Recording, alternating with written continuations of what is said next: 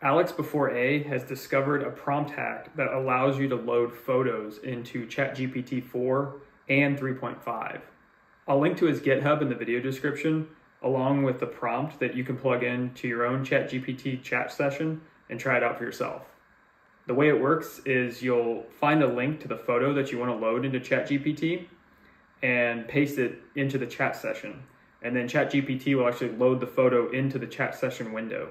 You can then ask ChatGPT questions about details in the photo itself. And the interesting thing is it will load photos from after September 2021, beyond ChatGPT's training data. This is interesting because it means ChatGPT is actually accessing the current internet. From the examples I've tried, I still believe ChatGPT is just processing the metadata about the photo rather than actually scanning and looking at the photo itself.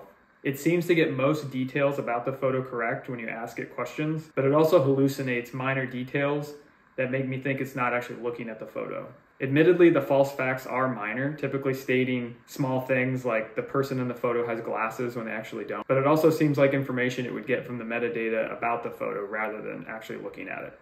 So this doesn't work quite as well as the report that OpenAI recently put out about ChatGPT 4, where they showed it explaining why memes are funny.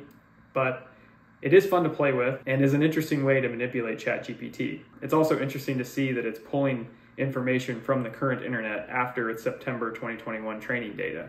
I tested this out by finding photos that were taken just recently, like sports teams that won, and it was able to pull in the photo into the chat session window.